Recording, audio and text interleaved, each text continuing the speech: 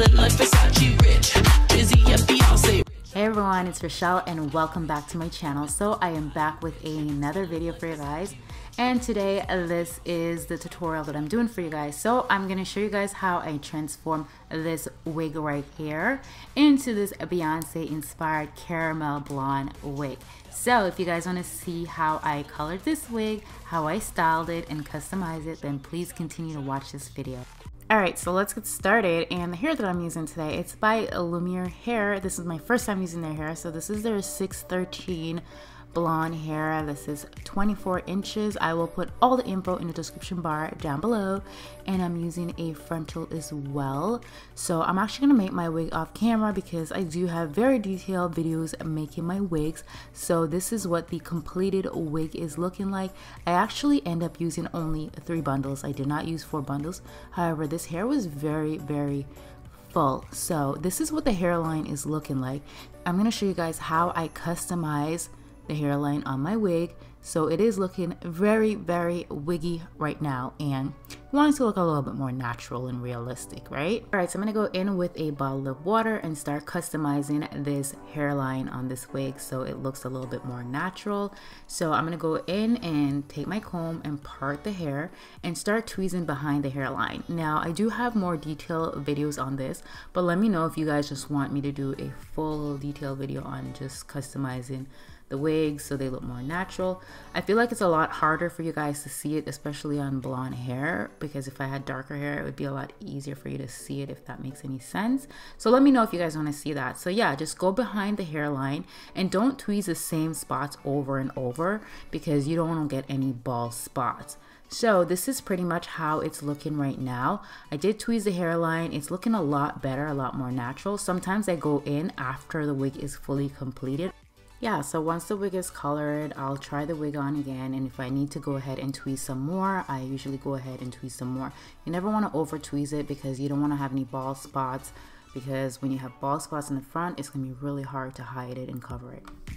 Alright, so let's move on to the fun part. We're going to color this wig. So I'm going to use Ion Color Brilliance, Dark Intense Blonde, and a Light Blonde. I used 3 Dark Intense Blonde and 3 Light Blonde. It comes with all the instructions to follow.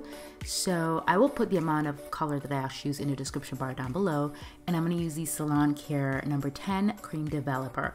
Grab yourself a mixing bowl and start putting that dye into the mixing bowl. So mine has a separator, so one for the dark blonde, one for the light blonde, and you need to mix 2 parts of cream developer. So I'm going to put 2 parts of cream developer into the dark intense blonde and just go ahead and mix it all around. I will put my gloves on soon, you guys, so don't come for me.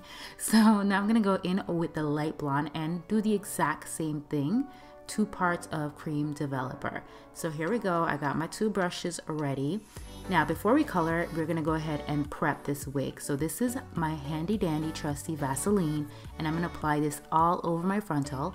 This will help to protect that lace, because the worst thing you can do is stain your lace. You don't want to stain your lace, okay, because then the wig is just not gonna look natural because it's gonna be stained lace. You're gonna see the lace on your forehead. So I'm just gonna apply the Vaseline all over that lace. Alright, so now I'm going to go ahead and section off this wig and get her ready for coloring. So grab your gloves, grab your brush, and I'm going to go in with the Dark Intense Blonde first. And I'm just going to go ahead and apply to the roots of the wig. Now, just so you know, I am not a professional when it comes to this stuff.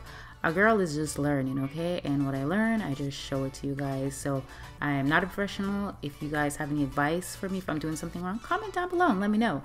So I'm just wiping my hands off with a raggedy towel, and then I'm gonna go in with the lighter color. So I'm gonna start adding the light blonde to the hair. The reason why I wipe my hand off is just so I don't get the dark color on the ends of the hair. So always wipe your hand off when you're using different color dyes, just so you don't have little patches of colors all over the hair, like patches that just don't look right. So just repeat the same steps. This part, it's very repetitive, so I am going to speed it up a little bit. So again, I go in with the dark blonde and then go in with the light blonde. As you can see, I did add some saran wrap. That way it protects the hair and the colors are not bleeding all over each other. So guys, this is actually one of my go-to colors. I love this shade of blonde, and I had to do this video for you guys because you guys have seen me rock wigs like this, but you've never seen a tutorial on how I do it. However, I did something similar with black hair. However, I had to bleach the black hair, turn it into blonde first before I could get a caramel shade blonde. But to be honest with you, this process is a lot easier. It might look hard, but I find it a lot easier starting off with blonde hair because bleaching the black hair, oh my gosh, that was a process, and I had to bleach it multiple times to get it to the shade of blonde that I wanted to get to. So I like doing it like this so much more. So yeah, I'm just adding the dark intense blonde to the roots and then adding the light blonde to not the tips, but I just wanted the darker color just mainly at the roots. Now the hair that I'm using, Lumiere Hair, this is my very first time using their hair, and to be honest with you guys, I'm actually very impressed with the quality of the hair. It took the color in really good, and the hair felt so soft. Like for 613 hair, it felt really amazing. But I would recommend you guys check out reviews on the hair. Don't just take my opinion for it. Definitely check out more reviews, but I was very impressed with it. Now I let it sit for about 45 minutes. And then I went ahead and take the pins out. So this is what it's looking like right now. I know it looks a lot darker, but we're just gonna take out the saran wrap. And guys, even though I wear gloves, my fingers always look raggedy. Like why does that happen to me? Yeah, so I'm just gonna go take out all the saran wrap and we're gonna wash the dye out of the hair.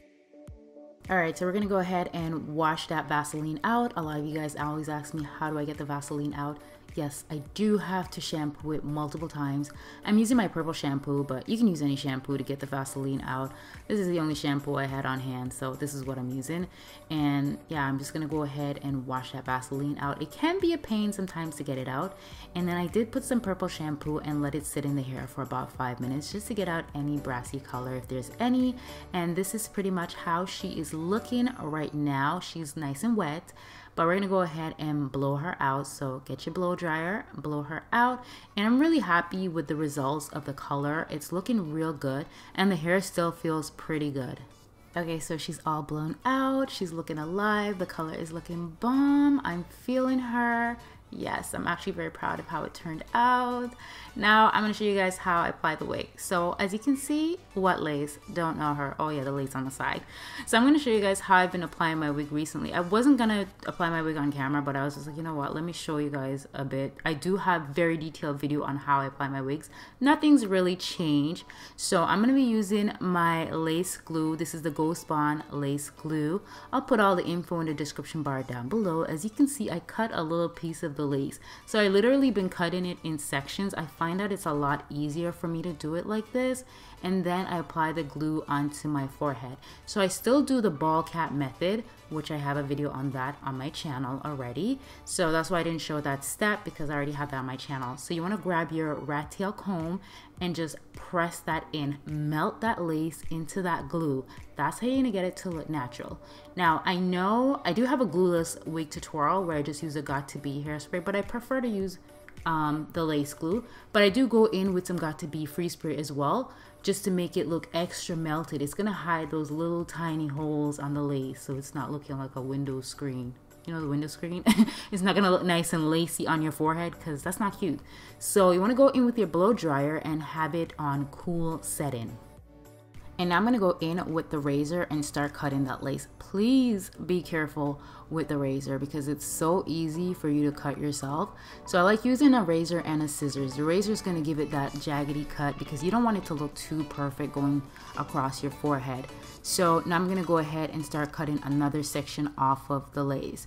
Like for me, I just find that this is a lot easier, and to cut the lace behind your ear. I know that's the part most people have trouble with, but this is pretty much how you do it. And again, I do have my ball cap on. You can see my ball cap right there.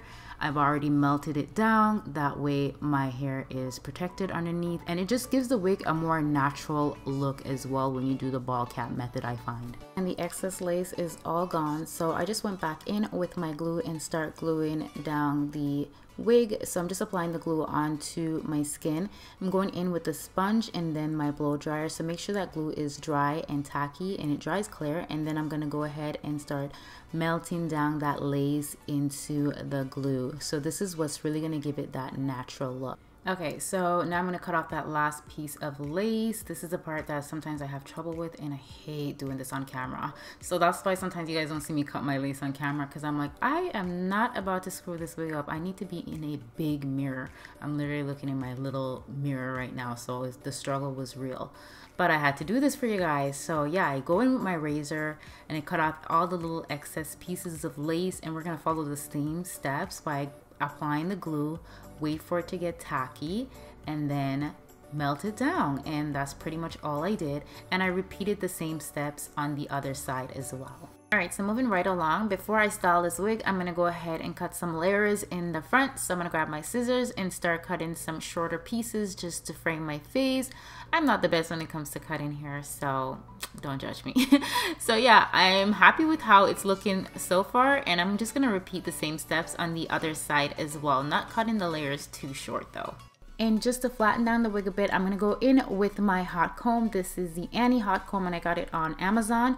And then I'm going to go in with some mousse, and I'm just going to go ahead and apply this on my wig as well, just to flatten it down and go in with that hot comb. Trust me, the hot comb really does wonders.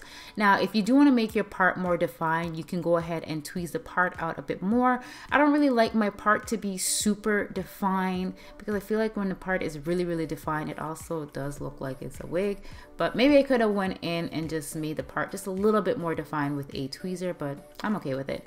And to melt my lace down, I'm gonna go ahead and tie my hair scarf on. I usually leave this on for about like 5-10 minutes, and voila, she is completed. I went off camera and I beat my face. So this is pretty much my go-to makeup look. I actually have a tutorial on this makeup look already. A lot of you guys asked for tutorial on this look, but it's literally my go-to makeup. I've done lots of tutorial on this actually. So moving right along, I'm gonna go ahead and style my hair, and I'm using my flat iron. So I'm gonna use my Babeless flat iron and start doing some curls, curl it away from the face. I'm not the best at explaining how to curl the hair, because to be honest, I'm really not that good at it. But yeah, so I just go in with the flat iron. And I'm going to go in with my favorite hair serum. This is the Iron Hair Serum, and I'm just going to apply it all over the hair to give it some shine. And she is looking nice and voluminous, and I did add some hairspray in the front just to give it a little bit of height and volume as well. And you guys, if you are new to wig making or you're new to my channel, I do have more beginner friendly videos. So I will list my wig application video in my description bar down below, and how to make a wig video also in my description bar down below. So I'm just going to show you guys another option of style. So I'm just going to put her half up, half down, because I thought the wig would look really good like this. So I just went ahead and applied some hair mousse to the front, and then I'm just going to go in with my brush and just brush it upwards just to get rid of any little frizz. And I'm just gonna go in with a elastic band and just wrap it around that ponytail so she is snatched and secure. She's looking cute. And I'm just gonna go and grab a piece of hair and just wrap it around the elastic band just to hide the elastic band as well. And I just added a bobby pin in just to secure it. And her hair look is pretty much completed. I really hope you guys enjoyed this video. I hope it was helpful to you guys. Please comment down below and let me know what you guys want to see next. I'll see you in another video very soon. I love you guys so much, and thank you for watching and supporting my channel. Bye!